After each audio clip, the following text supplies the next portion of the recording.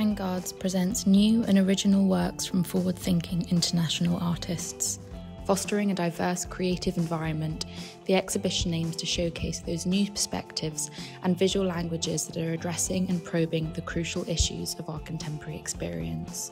The exhibition sees artists like Nettle Grelier displaying moments of relaxation and repose.